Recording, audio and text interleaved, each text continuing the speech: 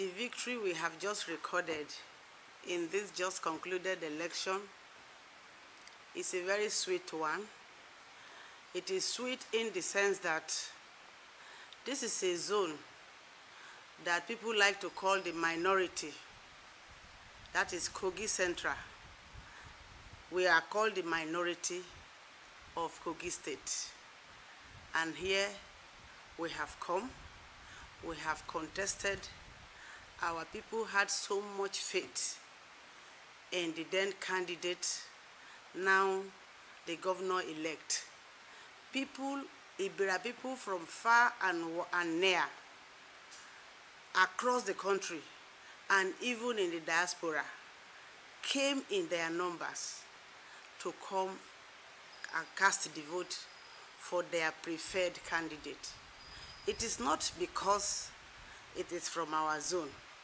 It is because our people at this time want to prove a point that there is a particular segment of the state that has this traditional inheritance of leadership and governance in Kogi State. That is why they came that much. And I also commend the people of Kogi West for their very large turnout to vote. And I also want to use this opportunity again to thank even the numbers that came out from Kogi East. So I want to say categorically that it is God's design and it came to pass. We are all happy.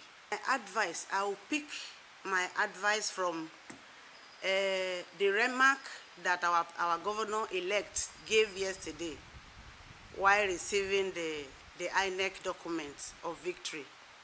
He said, and I quote, "My people across Kogi State, my fellow contestant, this is our state.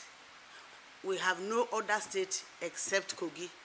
Let us come together to give good leadership to our people. You are all welcome. We have to sit on a round table to discuss how we can take the state to the next level." So this is exactly what our governor-elect had remarked yesterday. So I want to also, speak on that note, that Kogi is for all of us. When a good governance is given, it is not going to be segmental. It's going to be across the state, the ethnic groups and all the tribes of the state. So that is why, since our governor-elect had already put the idea on the table, I want to use the opportunity to call on all the contestants, the aggrieved, and even the people that contested and the people that are from the various zones of the state to come together and give their own ideas. He has said it that he cannot do this alone. So since he had extended this hand of friendship to these people, I want to encourage them to key into this government so that our people can be happy at the end of the day. My utmost joy in the emergence of Alhaji Ahmed Usman Ododo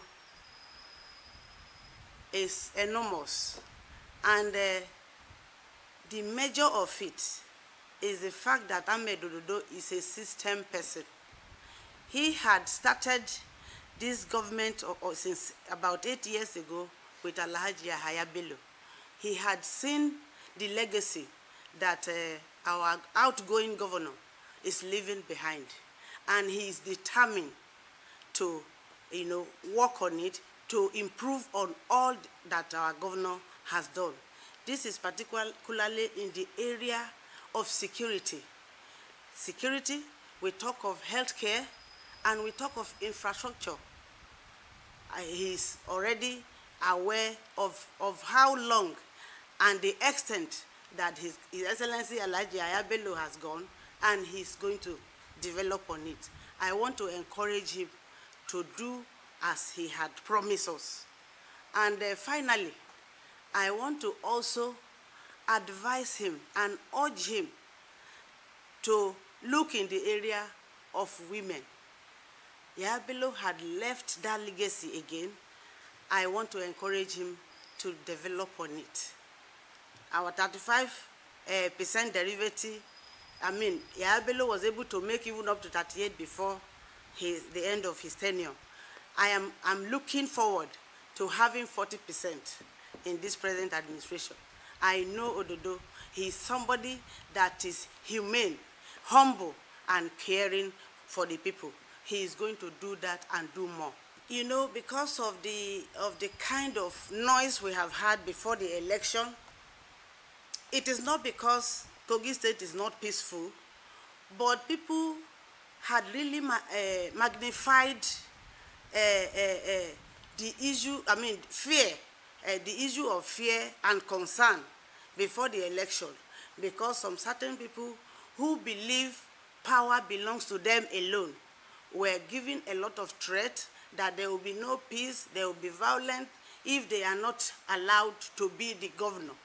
But I don't know how one would have contested, I mean, being a governor without contesting. And it is the will of people that had come to play here. So because of that noise that had been made before the election, that was why the federal government had so much concern and had to deploy so many security agents to the state for the election. But they have come to see that there was really no need for that, because the election was quite very peaceful.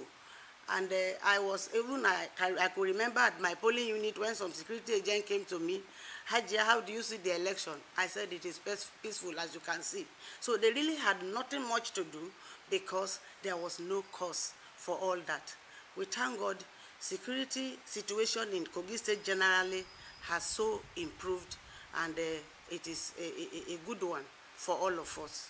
I want to use this medium to send a message across to the 3 ethnic groups and the 3 zones of Kogi State. I want to thank them for all their support for this victory to have come to pass. I want to also urge them to pray for our leaders, because if we don't pray for them and they make mistake, it is we, the electorate, it is we, the masses, that suffer the effect. That is the reason why we have to give all the support we can give, so that our incoming governor will succeed in all his campaign promises.